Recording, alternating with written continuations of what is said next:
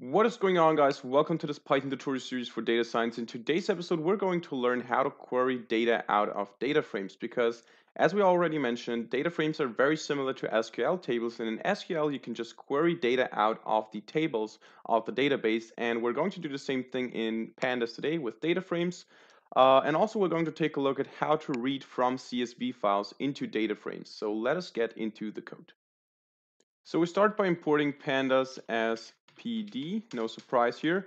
And today we're not going to create our dictionary and then transform it into a data frame. What we're going to do is we're going to create a CSV file and then import that CSV file into pandas.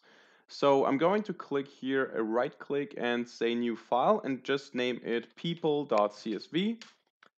And here we're just going to provide SSN, and we're going to separate all things by commas. So SSN, then name, age, and height. And I'm going to say, okay, 1, Anna, age is 45, height is 167. Then 2, John, 65 years old. Yeah, they're always changing their social security number, their height, their age, everything. Just the name stays the same. 188. 5 could be Bob. He's 45 also. And 178. And last but not least, social security number 8, Mike, and he's 56. Or let's make him a little bit younger, 26. And he's 167. No, okay, we have that value already. 169. So this is now our CSV file, and usually CSV is a very popular format for saving data, for also uploading data sets. So we should know how to deal with that. And what we're going to do now is we're just going to say df equals pd.readCSV and providing the people.csv file name. And we can also specify the delimiter to be comma. Of course, you don't have to choose comma. I can also go ahead and say or use semicolons, or tabs is also a valid separator or delimiter. And to see if that works, we're just going to print a data frame. Should work. Doesn't work. Delimiter, sorry. Then it should work. Yeah, as you can see, it works. The only thing that we need to do now is to set the index. So df.set index is the SSN column, and in place equals true. Should work. Yeah, now we have a data set as we know it. And as I said, today we're going to learn how to query data out of that data set. So how can we say, give me all the columns that have an age higher than XYZ, or that have a height between this and that? Because this is what we can do in SQL statements. We can say select name from data frame where age is greater than 40, for example. This would be an SQL statement, and we can do the same things here in data frames in a different way, of course.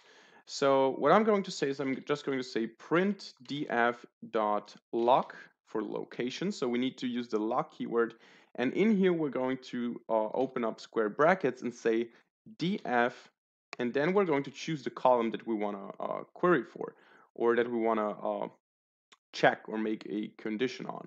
So I'm going to say, give me all the rows, the data rows that have an age, for example, that is equal to 45.